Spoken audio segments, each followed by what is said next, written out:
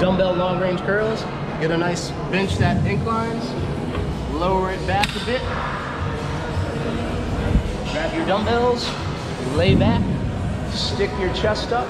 You want your arm going straight down to the ground. You don't want it up here like that, okay? Chest up, turn your palms out.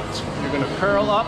As you curl up, think about driving your elbows back in towards the bench. Squeeze your bicep as hard as you can up here, then come all the way down.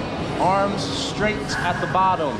If this puts too much strain through your elbow or your shoulder, you need to raise the bench up a little bit, and you might need to go down in weight as well.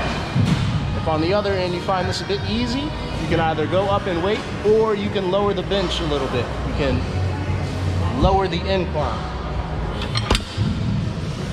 And that'll put more stretch through your bicep tendon. But make sure you still stick your chest up as best you can.